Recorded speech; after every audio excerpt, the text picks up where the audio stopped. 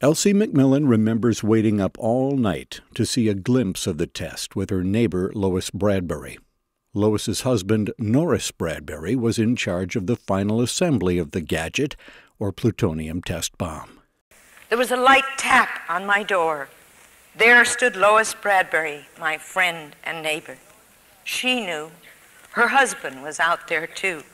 She said her children were asleep and would be all right since she was so close and could check on them every so often.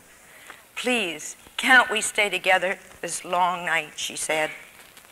We talked of many things, of our men, whom we loved so much, of the children, their futures, of the war with all its horrors.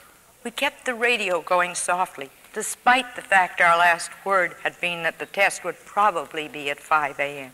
We dared not turn it off. Suddenly there was a flash, and the whole sky lighted up. The time was 5:32 a.m. The baby didn't notice. We were too fearful and awed to speak. The news came. Flash! The explosive dump at the Alamogordo airfield has exploded. No lives are lost. This explosion is what caused the tremendous sound and the light in the sky. We looked at each other. It was a success.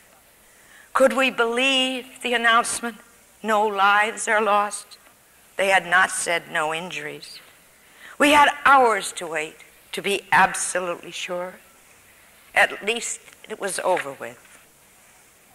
Lois went home to grab a few hours of rest before her family might awaken.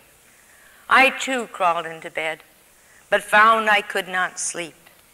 The day dragged on. I tried walking the mesa with the children, but by lunchtime, home was where I wanted to be.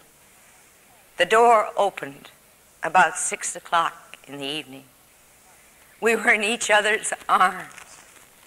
Then, and only then, did the tears come streaming down my face.